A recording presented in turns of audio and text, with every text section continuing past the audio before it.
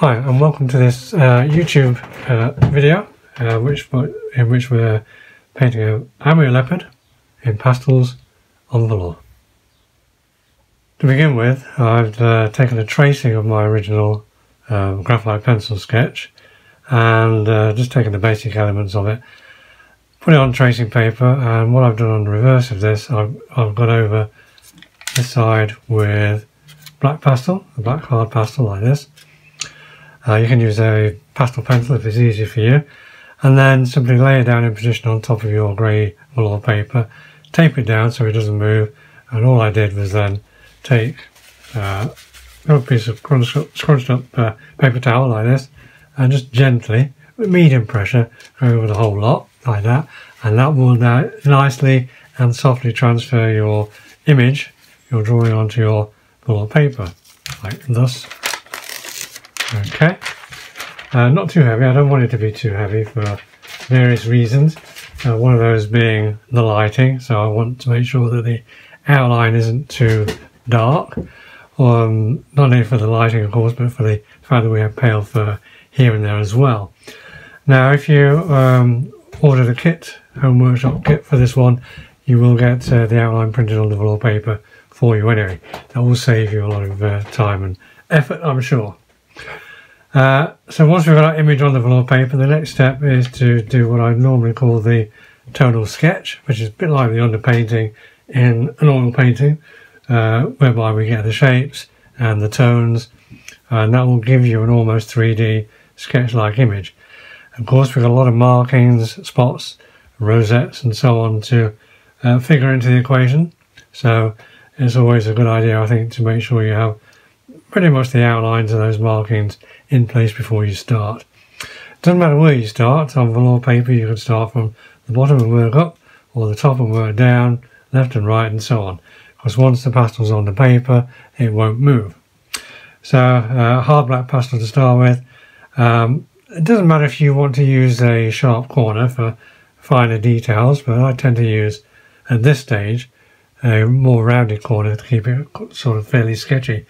So if you want to have a little practice first in a more obscure area, shall we say, then let's try some of these markings down here. So the only thing I need to think about, really, well, I don't need to think about it, the only thing I like to think about at this stage is the fact that these markings are all made up of fur, and what I want to do is try and sketch the markings in black fur in the appropriate direction. So you can get that information from your original reference photograph. You should be able to. And that will indicate, you know, whether the fur is going that way, this way and so on. It soon will become pretty obvious if you're not sure, but it's not an essential part of the process, this, but it's just something I like to do. I like to think about getting the fur texture started at an early stage. And of course the majority of fur texture is suggested by the length of the hair and the direction in which it's growing. And do be aware, of course, an Amur leopard is still a leopard, and leopards have rosettes rather than spots. They do have spots around the face, of course, but in the body mostly rosettes, like any other leopard, like jaguars. Unlike cheetahs, of course, cheetahs will have spots on their body as well, so do watch out for those. Not all of them, so some of the markings are just markings, peculiar shapes, and that's why I always think it's a good idea to try and get the shapes of the markings in, the kind of outlines, before you start to fill them in with the fur texture.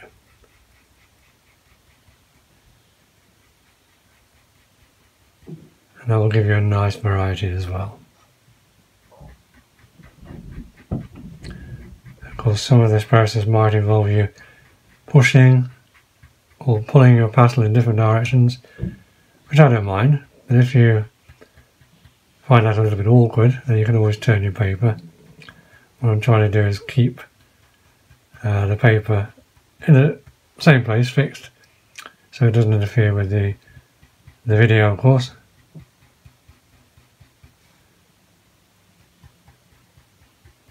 But I think if you get used to sort of pushing and putting your pastel in different directions, it does somehow make the whole process a little more natural, less carefully drawn in a sense. Because obviously if you're holding your pastel comfortably, as if you're writing or drawing carefully, then your marks might come out a little bit too carefully controlled. So I'm coming up to the ear in a moment. Now the ear, as you'll see, has a lot of shadow behind it. Also the ear will have black fur at the back. So when we get to that, we'll try and distinguish this area between what's black fur, what is shadows, and so on. Notice the change of direction of the fur down here, in the chest and the neck, starting to swing out in that direction.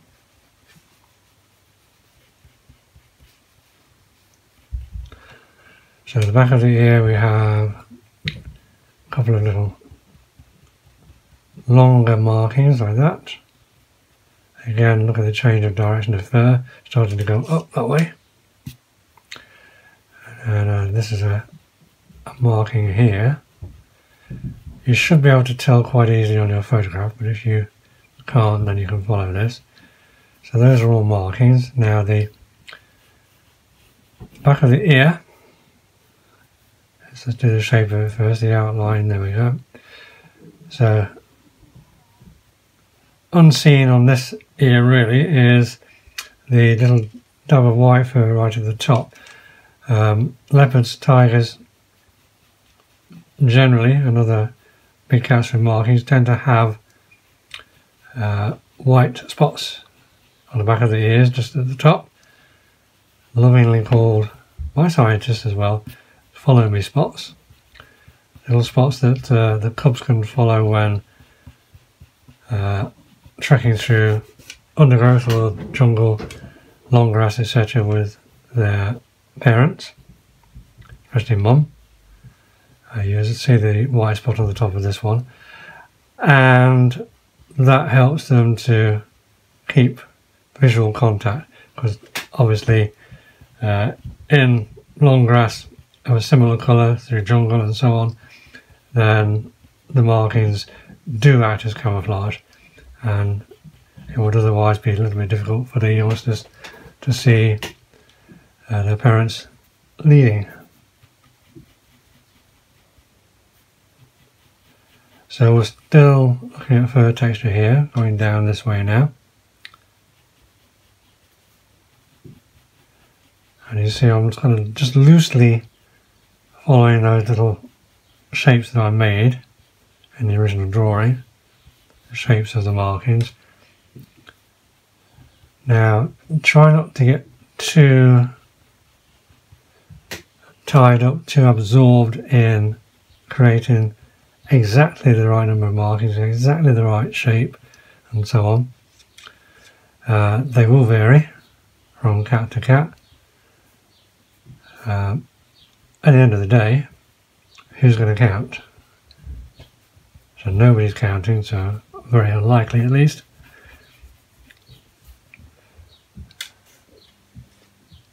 So the ones at the top of the head, front of the ear, now these are pretty much solid markings.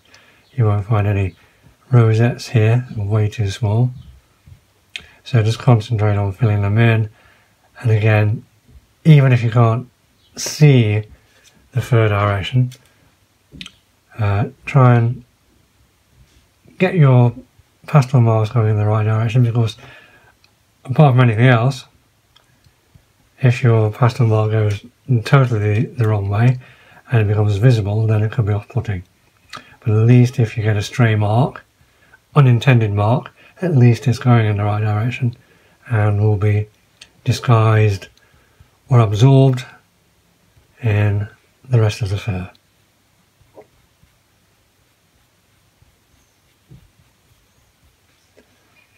There's a little heart shape here.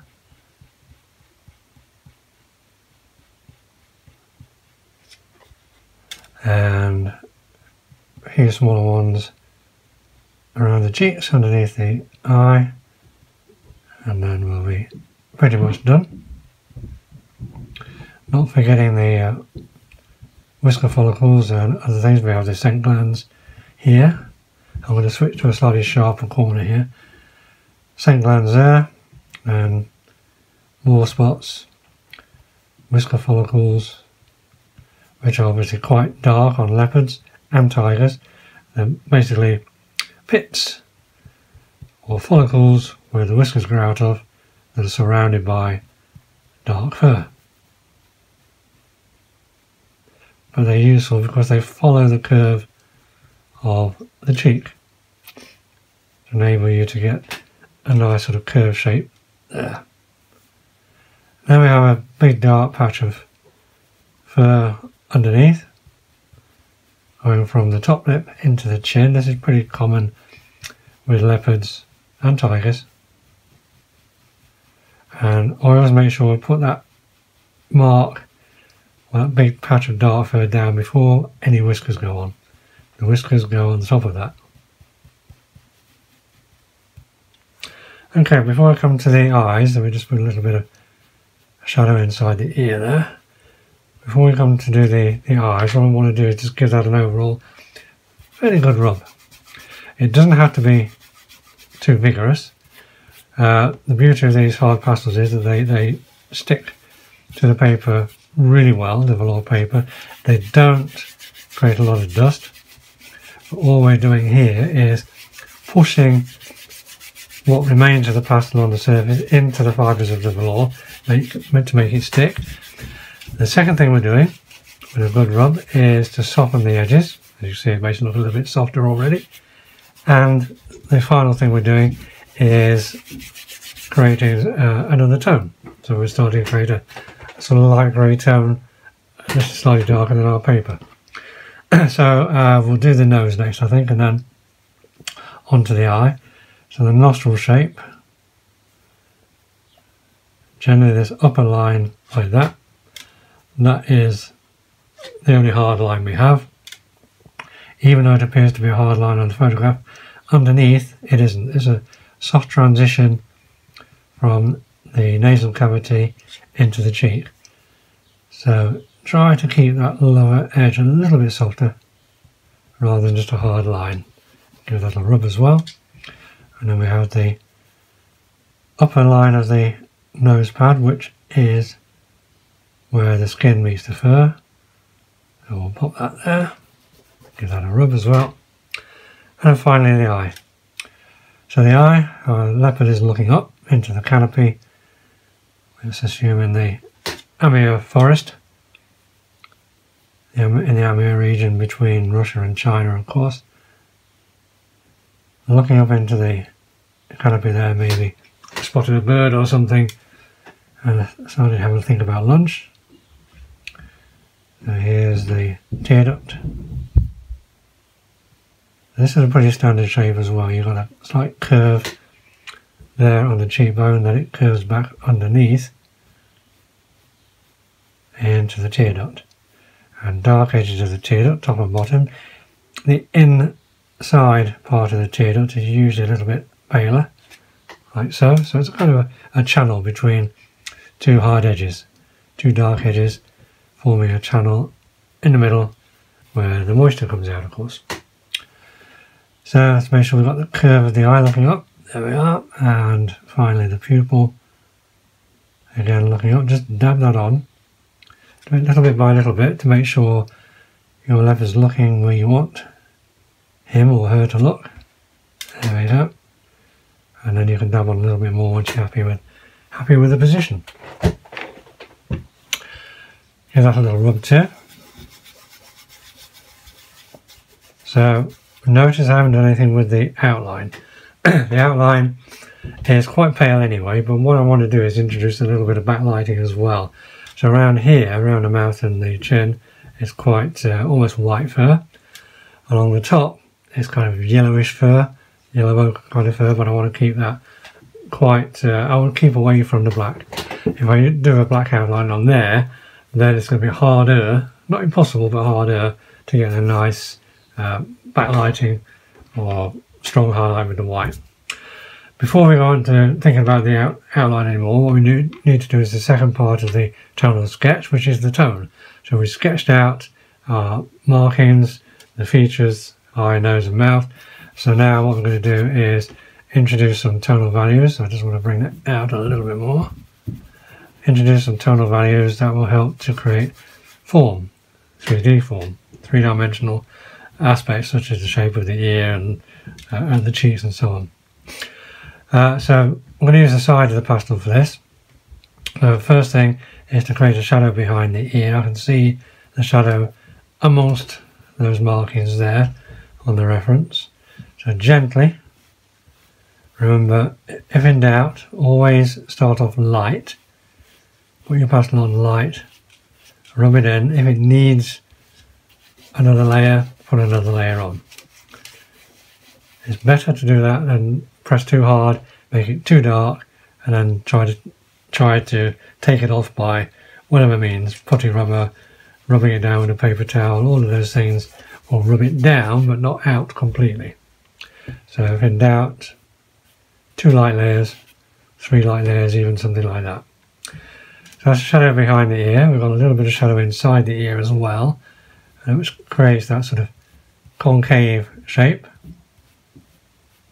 And again, I'm brushing the pastel, even though it's on the side, brushing it in the direction of the hairs inside the ear, sort of that way. Around here, we've got a shadow around the ruff, which is that sort of pointed bit of fur here, into the throat, into the neck. Again, look for the direction. So brushing that down along here. So these shadows then do help to show what's going on around it, especially in the face. We'll go to the face in a minute. But also we've got some shadows down here, maybe a little bit of shadow around the shoulder.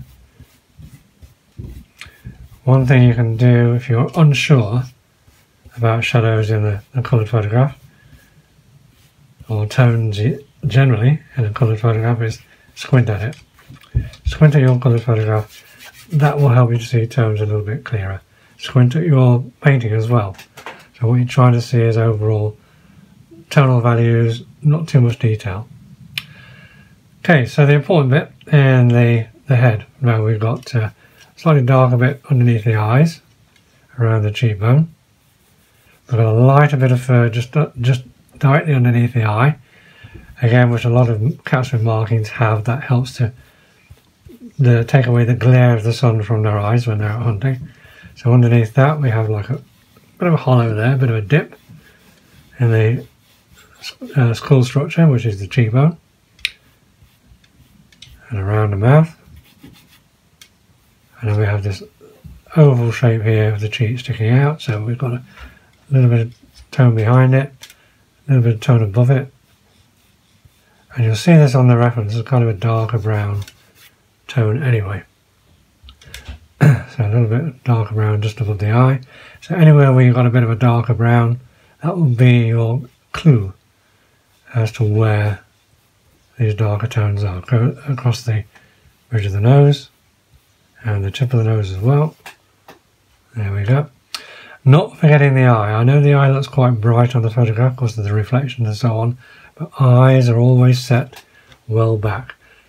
So make sure you've got a good decent shadow in the eyeball itself. Around the base of the ear. And what we're left with is the grey paper indicating our lightest tone. So we've got the dark, medium and light. The dark being our markings, the dark fur behind the ear, around the chin, and our mid-tone, which we've just put on, and the light tone, the highlight so far, which is the grey paper. Okay, let's rub some of those little bits of dust away. So what we need to think about now is our background. While we're doing a tonal sketch of the subject, the background is included. That has tone as well. So what I'm thinking is replicating something like the original photograph, which was taken in an enclosure, but it kind of has that feel of a forest background, a kind of Amur forest background, if you like. Now bear in mind your light source, the light is generally coming from top right, this direction, but I'm going to move it slightly behind, so it's not directly hitting leopard on this side, but indirectly. Most of it is going to create a bit of a backlighting around here to lift it off the background. So what I want to do is create a kind of mottled foliage background, and to do that I lay the pastel on the paper, the black pastel still, and create a little series of 1-inch squares, like a rather hit and miss patchwork quilt, where you've got some gaps, you've got the squares going in different directions. But the important thing is, once that is blurred, when you look at it blurred, squint your eyes or something like that, then it kind of takes on the appearance of an out of focus foliage, like you would get with a camera.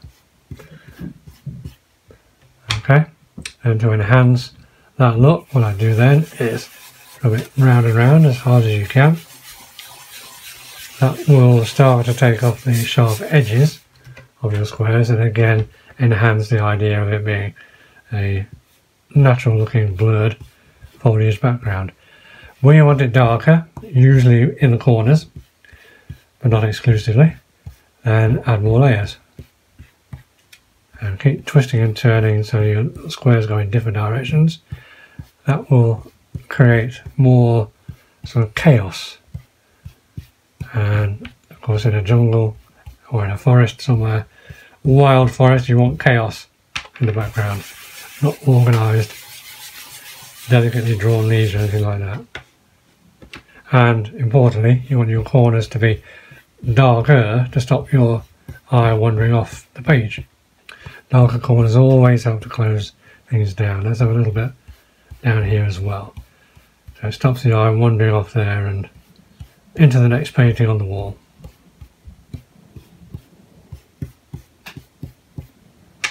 Okay, got that round and around as well.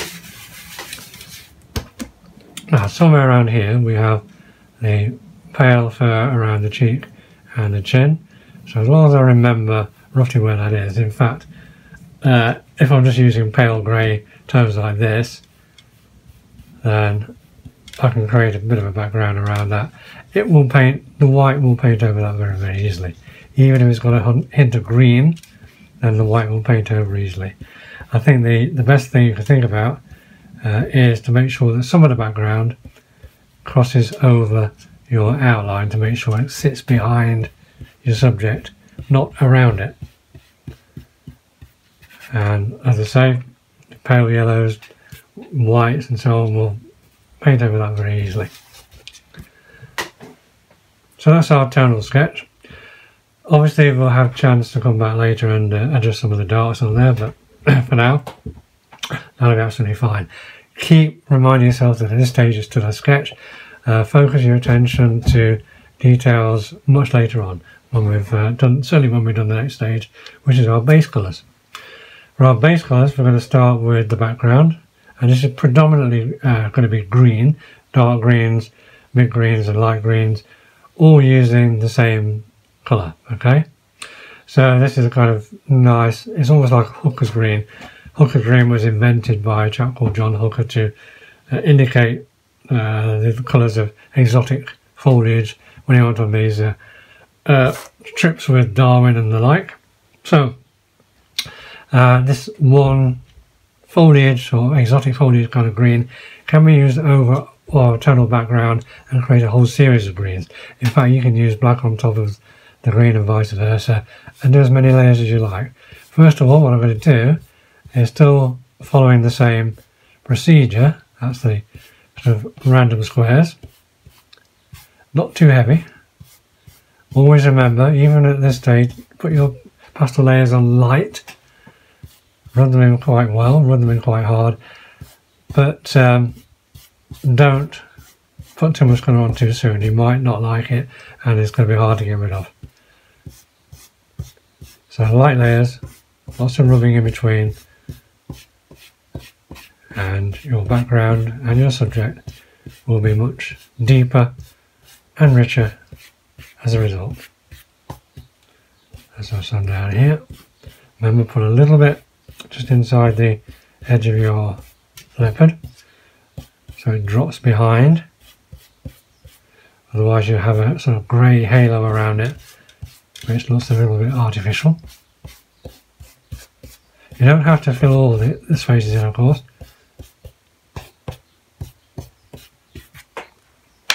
And one of the reasons I'm using the grey paper, by the way, even though our leopard is quite warm overall, is to kind of reflect the cool, dense forest of the Amur region, which follows the Amur River running between China and Russia, where these guys come from. So, following that, now you can either use your fingers, rub it round and round. If you find that the velour paper is a little bit too tiresome, too painful, which can be, if you rub it hard enough, it can almost burn your fingers. Scrunch up a piece of paper towel like that and use that to rub round and round. That will certainly soften it quicker, your pastel that is, than your fingers. It'll also take a little bit off.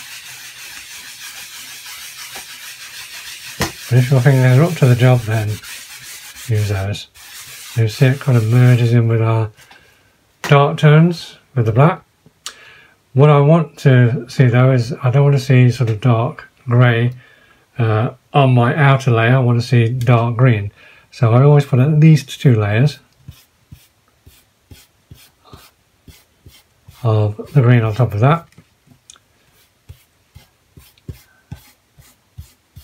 And that way, at least 2 layers, that way you'll ensure that the darkest colour you see in your background is dark green, not grey, with a hint of green. 3 layers, of course, if need be. Depends how strong a colour you want. And remember, you can always go back and add more dark, even light, i.e. black and white, on top of these layers. Do as many layers as you like. 6, 8, 10, more than that. As long as you put your layers on lightly and rub well in between. Rub well to provide a nice firm bed of pastel for your next layer. If your previous layer is a little bit loose, then the subsequent layers won't stick very well.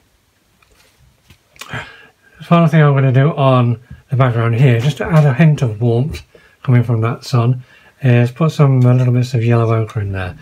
That will also benefit the painting as a whole, because it then introduces a colour in the background which is also going to be in our subject. That's always a good thing if you can try and do that. Try and find a colour in your subject that you can apply to the background as well. So here I'm just going to put same thing, little squares, but just little haphazard squares here and there, and not too strong. So if you get a little bit of catch it up with the edge like that, just rub it down, it'll be fine. So ideally what you want to do is a little soft tones of light in between the darker foliage. And there's no hard and fast rule to this. As you can see, lean back, squint, you can see these little specks of light coming through. I do prefer to use square strokes like this, like I'm using a 1-inch brush perhaps, rather than to create lots of little round circles which look a little bit artificial. I know sometimes they might look like little circles of light or bubbles of light on a photograph, but in a painting they can look a little bit twee, a little bit artificial. And again, so even when you finish your painting your subject, you can go back and revisit the background, which will look different. It always does. It always looks a little bit lighter once you finish your subject. And you can have more darks, more lights, more colour, whatever you want to do. So usually I reckon at this stage to do about 80–90% at the most of the background, because it will change visually. Okay, Let's give that a final rub. So we now have some yellow ochre in the background, which will be in our leopard. So that brings us to our leopard. And we need to put our base colours down here as well. Now we've got two base colours principally. We've got the yellow ochre and we've got the light brown, which is this sort of nice golden brown here. And of course we've got white fur as well. And white fur tends to be around the cheeks, under the chin and down into the neck. Okay, a little bit around here perhaps as well. But what we can do, because I don't want that to be pure white, is that where we have the more of the white down here, we can use the grey paper and these grey tones as a shadow colour. When we get to this area around here, around the cheeks and this bit here, we can use the yellow ochre as a base tone and put the white on top. That will then subdue the white, make it more of a kind of creamy white. So let's see how it goes. First of all, what I'm going to do is use the light brown, and remember our shadow areas that we did here and around here were mostly in the areas where we had the sort of darker brown. So that's where we're going to start. I'm going to start here, and what I'm going to do is try to follow the direction of the fur as much as possible, even though you're painting flat, because as you can see elsewhere in the background you will likely catch the edge of the pastel at some point, and as long as the edge of the pastel is going in the right direction it won't matter. So little sections like that, rather than just paint it all over flat, doing little chunks of fur texture. And remember, light layers, we don't want to swamp that with too much colour yet. We can always put another layer on later on, of course. And wherever you can see this sort of darker brown, then put it in. Doesn't matter if it strays into an area that's paler yellow, that's fine. We want the colours to merge anyway. So try not to be too careful with it, too precious with it.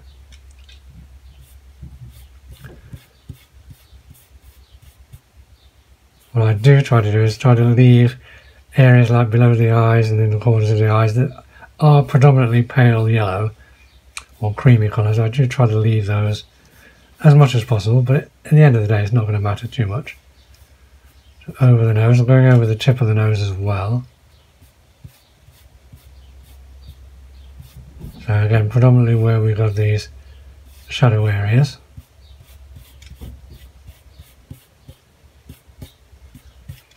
And as I said, pull it out a little bit further so that we can apply a bit of yellow on top of some of these boundaries, some of these borders, and then the two will interweave, which looks more natural. So give that a bit of a rub. Then we'll take our yellow. What I'm going to do with the yellow is just take a little bit of the sharp edge on a separate piece of paper here, take a little bit of the sharp edge from the corners to make it a little bit more rounded, like that. And that's going to help me with these smaller areas. So it's like a 1/4 inch brush, or yeah, just over a 1/4 inch brush, something like that. So this is going to go everywhere else apart from where you have the distinct, almost white fur, which is around here.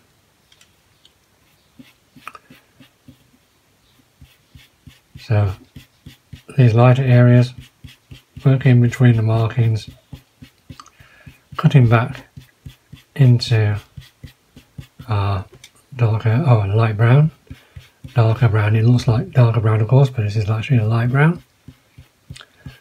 In between the markings here.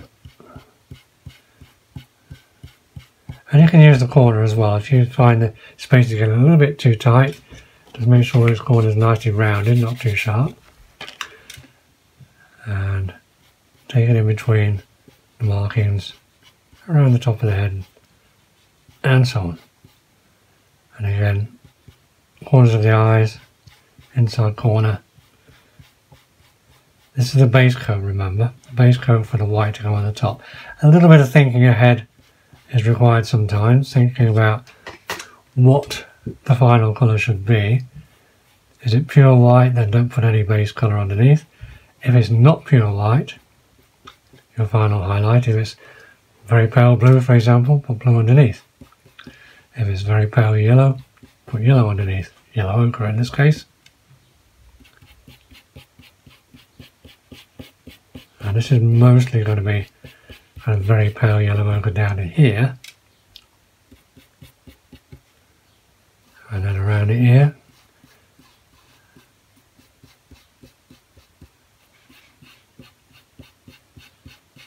So you can, as you see, you can paint over up to brown as well.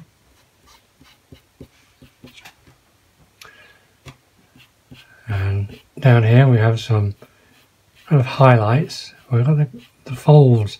It's almost where the neck is folded a little bit here. You can see the fur folding as well, which is catching some of these sort of pale yellow highlights.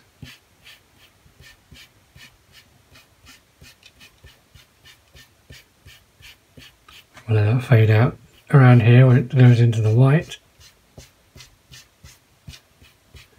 Notice I'm still stroking as much as possible in the direction of the fur.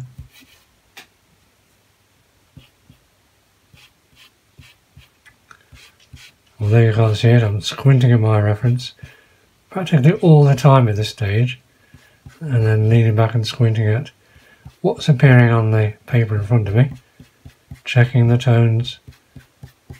Of course, we're still adding tone with the colour. Colours do have tone, so we're still adding tonal values here. It's important to keep a check on that. So we've got a little bit of pale fur, which is going to be backlit to a certain degree along here. Still not an outline as such. And I can see hints of the yellow in between the brown, both inside and around the rosettes. But I'm not trying to paint every single hair. There are individual hairs you can see on the reference, but unless you've got a couple of weeks spare time to do it, then I wouldn't bother. You can create a really effective painting with very few fine details, such as individual hairs, and concentrate instead on things like the lighting, which is more important. This is still very much the foundation, the second foundation if you like. First foundation being our tonal sketch, second foundation being the base colours. So it still can be fairly rough, doesn't need to be highly detailed. I think that's probably about it. Just going to give that a little gentle rub. It's quite a hard pastel, that yellow ochre, so it doesn't need too much of a rub. There isn't too much dust created, as you can see. And then we'll think about where our lighter tones are going to be in a minute or two. So that's our base colours, that's the second foundation. Most of the background is done. So what we'll do next is go on to the next stage, which is adding the details. What I tend to like to do is have the focus in a portrait around the head, which is, I suppose, fairly obvious, and have the rest of it kind of fading out, so that as the eye wanders around, it kind of forgets this little bit and maybe comes around to the head again. So focus on that, and then this little area down here can be a little bit more out of focus, a little bit more blurred. So what we're going to do is we're going to sharpen up some of the markings, the details around the head, and gradually fade it out down here. And what we're going to do is do a dark, medium and light. So that will mean using the black pastel first, the medium, which is going to be our yellow ochre to pick out some of the paler bits of fur, and then finally our white for our secondary highlights, the soft highlights, and then we'll talk about the final highlights after that. I'll come back to the eye very shortly. Let's do a little bit around the ear to get it started. So the ear on the far side, not too strong. I don't want it competing with the here in the foreground. Remember, the stronger the tone, give that a little bit of rub, the stronger the tone, the more it comes towards you. So this ear closest to us, which will be our leopard's right ear, that can be a little bit stronger. We've still got the pale white spot to put on there, of course, later on. So around the edge of the ear, got a little bit of an indentation there, which is the area of the pouch, the cutaneous pouch. Allows the ear to fold around, that little bit there. Of course, all cats have that, big and small. So I'm putting a little bit more pressure on with the black here, and the black fur on the back of the ear and continues down to create folds, markings, etc. around here. And they're all connected, so you know, you might as well do the whole sort of section, ear section in one go. Sketching some more of that texture in. We'll give it a bit of a rub.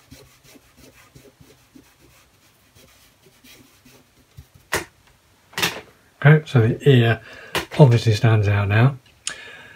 What we'll do is then we'll start using the same tone along the markings here. All I'm doing again is sort of highlighting what's already there. Now what I want to create with these markings is not just go over them again and make them all very dark, but just sort of create reverse highlights. So some of the dark, which is now dark brown in areas, let some of that show through as well.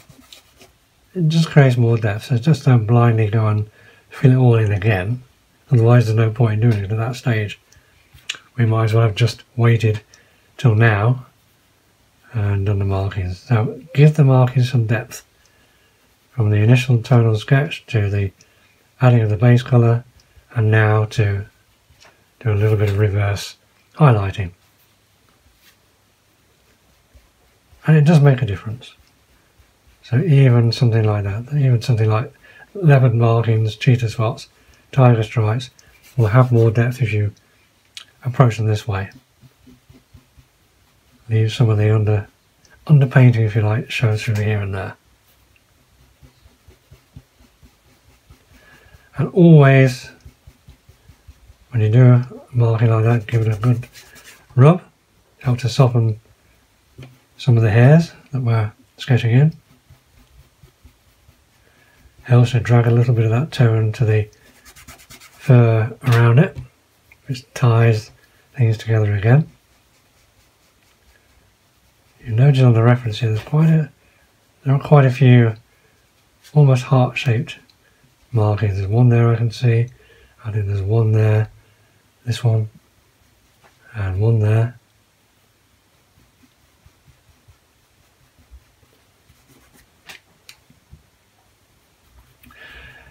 Now, of course, if you do this and you suddenly think, oh wow, those markings are just way too dark, way too black, you don't need to worry about that. Of course, you can just do a glaze, a thin wash, use the term wash, of colour over the top. So you can use a dark brown over the top, and that will then make your black marks kind of dark brown, very dark brown. And as long as you adhere to the idea of putting on light layers and lots of rubbing in between, you can then easily, if you have the time and indeed the patience, you can easily create 100 layers of fur. You don't have to, of course, but you could. So let me just demonstrate that. So this area here I want to kind of subdue a little bit. So I'm going to take my light brown again, and I'm just going to go over that from the edge of the paper to make it a slightly darker corner. And you see what it does to the black markings? Just makes them a dark brown, and it helps to fade them out. So here and there, if you think the markings are a little bit too bold, just gently go over with a bit of colour like this. So around here I do want this to be a little bit stronger. Just gently go over with a bit of colour, and that will just knock them back, not too much, And if you find, of course, you've made them too brown, then go back with your black and revitalise them again.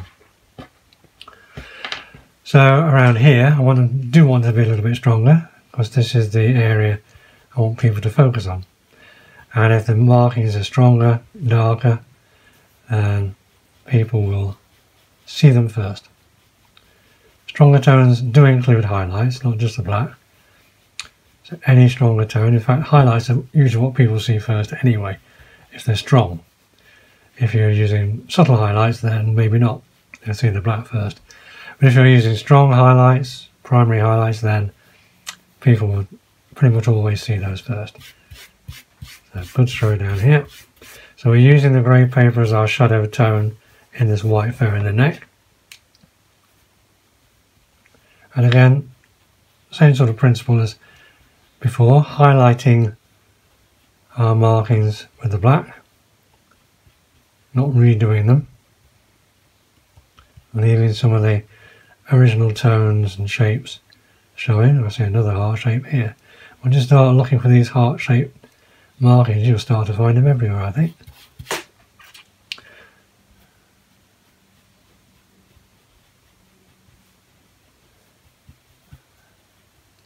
So we can put some little bits of fur texture in between these markings where we see it. I see a little edge of texture there, I can see some here.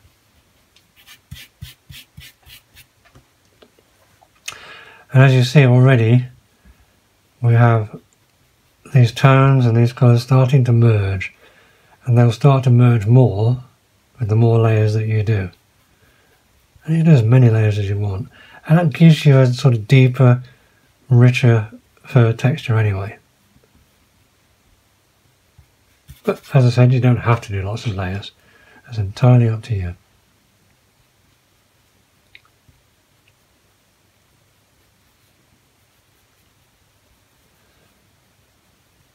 So once we've done our markings around here, then we'll have a look at our highlighting, what we're going to do with the highlighting and the backlighting. So we shouldn't have to touch the markings again. Just make a little bit more darker area in the centre of the ear. But if you do have to touch them again, then it's not a problem. Just go back and touch certain things up.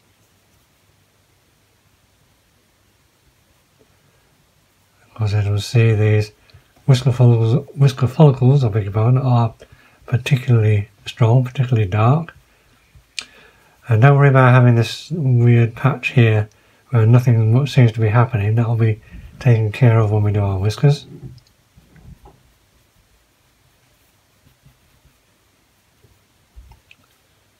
Got quite a few spots down here. If you've lost track of one or two of your smaller spots, then don't worry.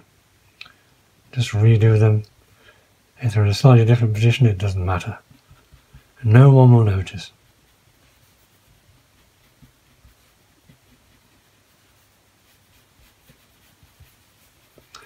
Nice dark patch along the side of the chin.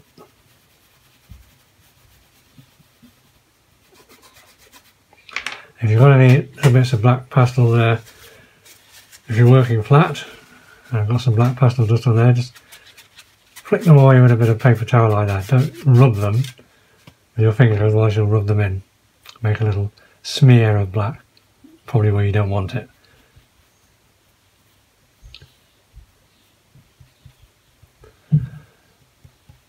So we're almost at the eye. Okay.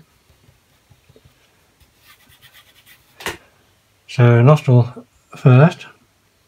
So again, that top curve of the nostril is the important one. And then pull it away from that top line so it kind of fades out onto the cheek and the area between skin and fur.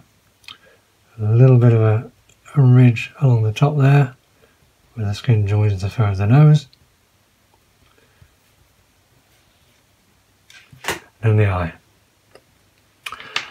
So as for the eye, now what I'm going to do is do a kind of greenish yellow combination.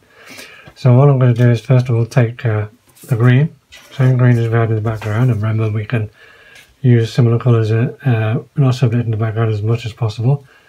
Take a corner of that green, round it off so it's not too sharp, and then, not too heavy, just do a gentle coat of green on the eye there, rub it in, and then with the yellow, lower part of the eye mostly, top part is going to be a shadow, add a touch of yellow to that, so it's more of a kind of greeny yellow than green. You'd add a rub. So what we're going to do is, our light is coming from here, we're going to have a little bit of a reflection on it towards the right hand side. The left hand side, with the light shining through the eye, is going to have a little bit of yellow just there. That shines through the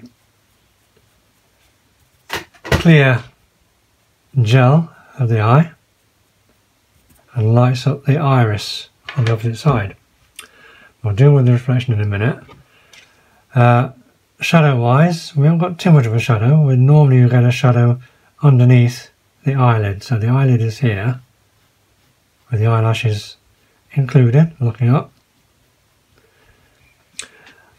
If the eye was pointing downwards and the light was coming from, say, from here, then you'd have a shadow underneath, a big shadow underneath the eyelid, but not too much here. So it's going to be mostly on the right hand side where we've got the nose coming in the way.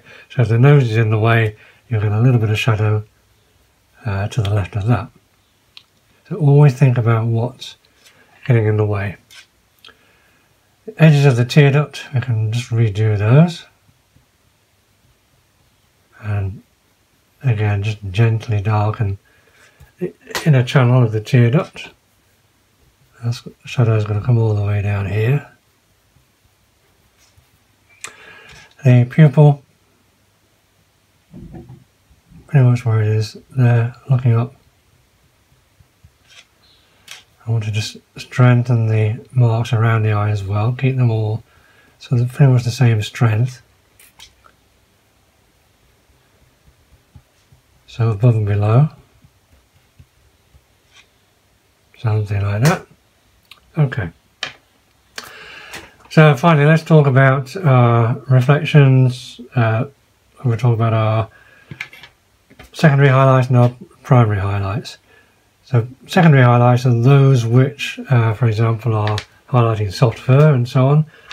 Primary highlights are added finishing sparkles, like the reflection in the eye, the sharp, more intense white of backlighted white fur and so on, backlit white fur and so on. So first of all, secondary highlights, that could be a mixture of yellow ochre. So here, for example, use the corner of that just to get a little bit of fur texture around this area of the cheek. That could be a bit of a stronger highlight below the eyes, which I'm going to add some white to that very shortly anyway. Corner of the eyes, maybe above the eyes, using the yellow primarily as our intermediate highlight, our secondary highlight if you like, on that fur. But none of this is going to be intense white. Maybe the same with the hairs in the ear. A few little yellow bits.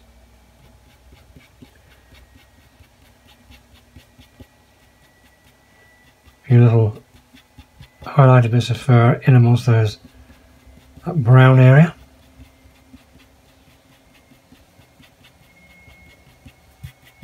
Just a little stroke here and there. Now we're coming into the very pale fur around the edge of the cheek in the area of the ruff.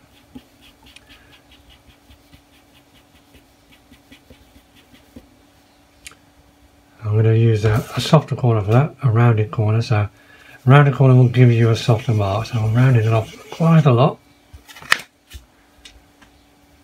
What I'm after is thick fur texture. I'm not trying to do individual hairs in this area, just thick fur texture. So bring that down to about here, I think.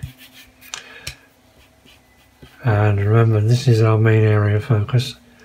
So some of the highlights showing on the creases that we have here in the fur, and then kind of let it fade out. Along the back, and indeed the top of the head, where our fur is yellow-brown anyway, you're kind of yellow ochre with a few bits of white. Maybe the same across the bridge of the nose as well.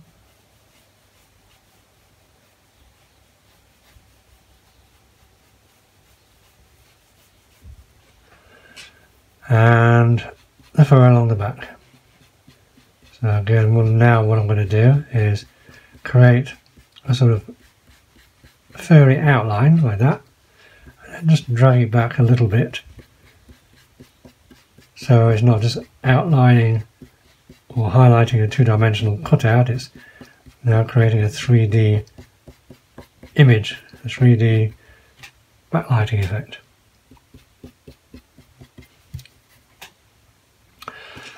And there's a little bit of yellow because of base around it here.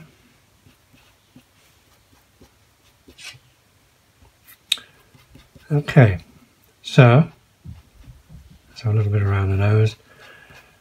So we're now about to put our primary highlights in, which is the white fur and the reflections in the eye and so on.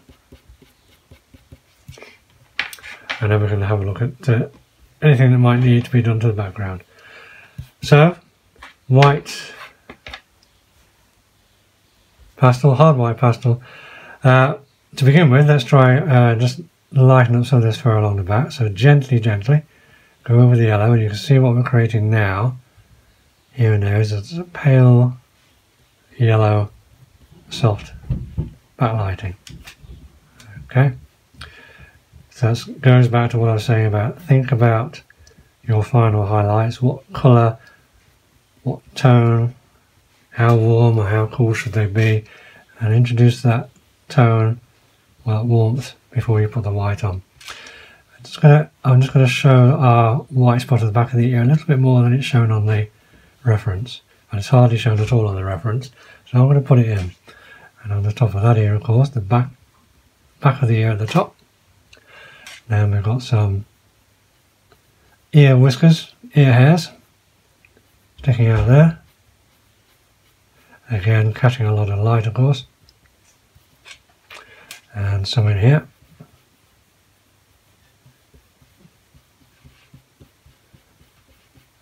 And nice and wispy.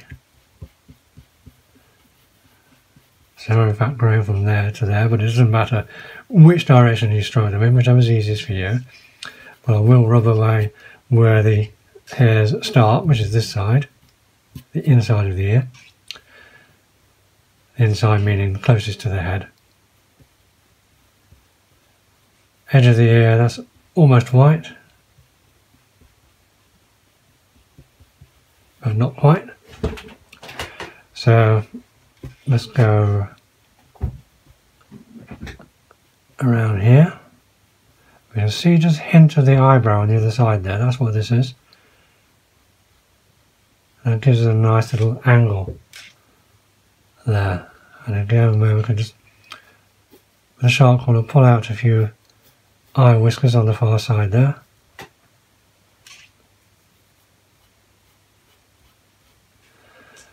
And of course we have the pale hairs above and below the eye,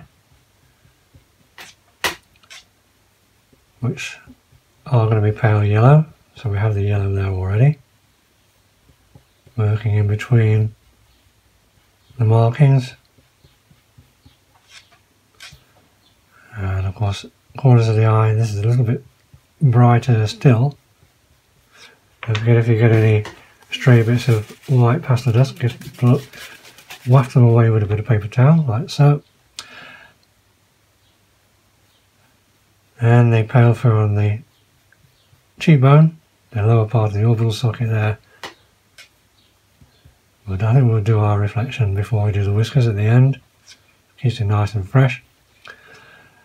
So around here, let's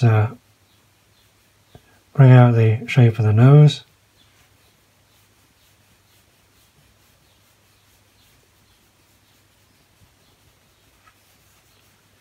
around the tip of the nose, and for the first time we will now do the edge of the cheek on the far side, that shape there. That's the first time that's been touched, so it's nice and pure.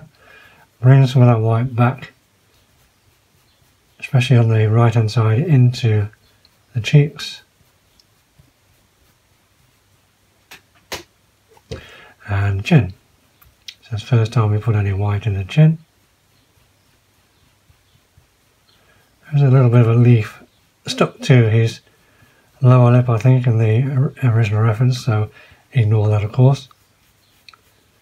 Let's get the shape of the chin. Nice and strong. That's almost pure white fur, so any kind of backlighting is going to make it nice and strong. Waft away any dust. Put a few whiskers on. Use a sharper corner. And again, make sure the whiskers are nice and visible because they are being backlit, of course. Bring that down. Again, different from the photograph. Now with backlighting, we want to see this paler edge coming down into the neck, into thicker fur, using a rounded corner, thicker fur texture into the neck, catching the light from behind.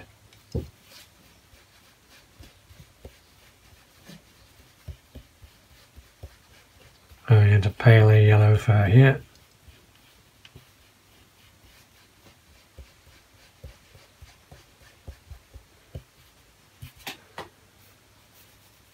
Keep squinting at it. That's the important thing. Once you keep squinting at it, you'll get to see what those highlights look like. And when you want to lift the leopard off the background quite a lot, so make sure that if you need a second pass with the white to lift it off even more, then do it. Okay, so we've got paler yellow fur around here, so don't press too hard. All you're doing is making that yellow ochre a little bit lighter, so medium pressure at the most.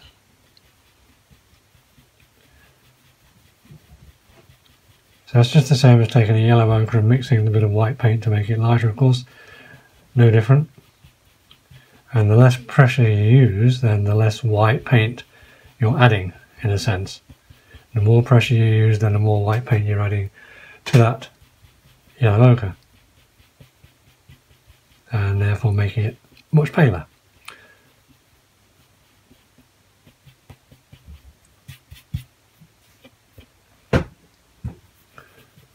Again, keep squinting. It doesn't need to be as bright as the photograph on this side, because we've changed the light a little bit to make more of a backlighting than a direct lighting, so it looks almost white on the reference, so you don't need to make it as white as that. You can keep it a lot more subtle. We'll have a little bit more on here, I think. And then we'll do our whiskers, and then finally the reflection. So some more stronger eye whiskers there.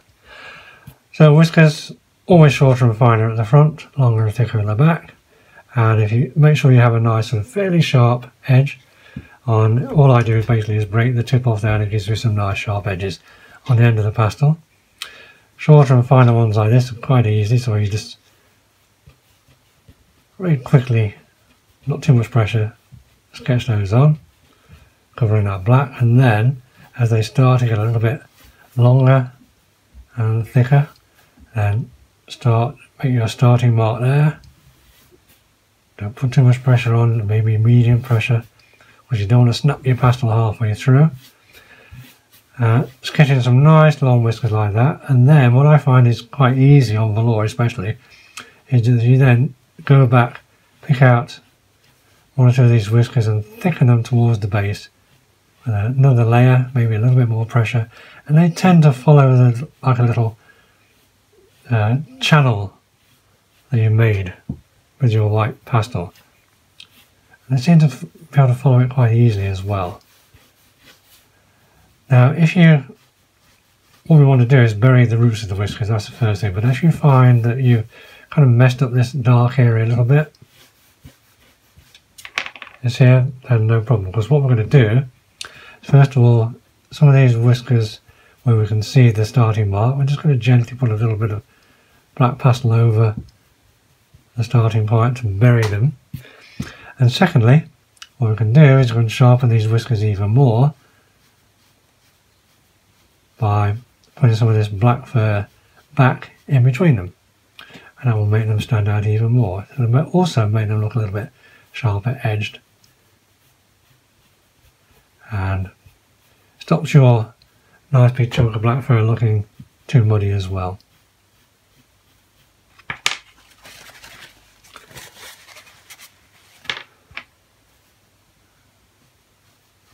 So you can see they can then go back and then just sharpen up some of those thicker whiskers at the base.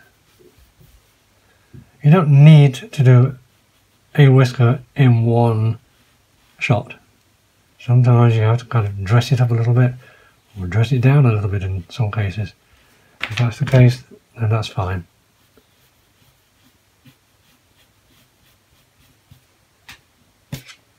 Okay.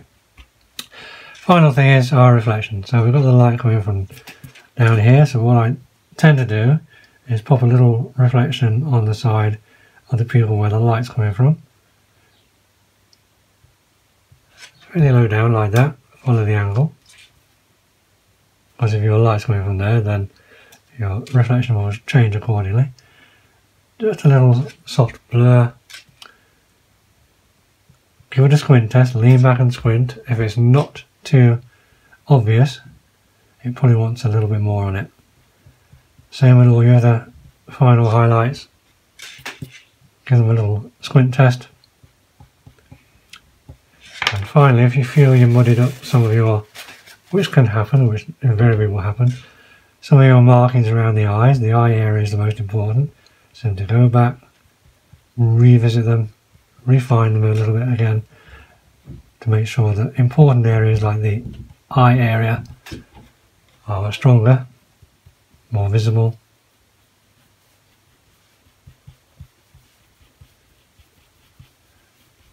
And you can repeat those layers as many times as you want, making the image softer, making it more visible in some areas, less visible, immediately visible that is, in other areas.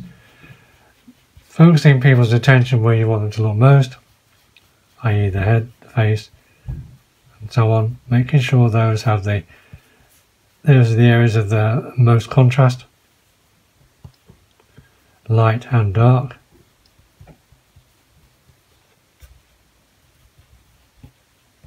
And then the rest fade out.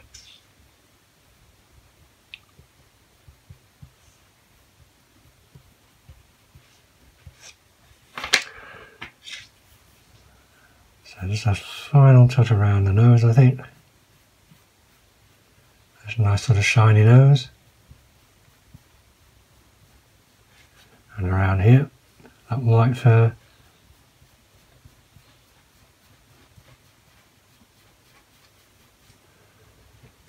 And I think we'll call that finished. So, hope you've enjoyed that. And if you do want to have a go, remember you can order the kit following the instructions on screen at the end of the video. So if you do have a go, then as always we'll be happy to have a look at it for you and post them to your social media account, whatever you like to do. So thanks for watching, and we'll see you again next time.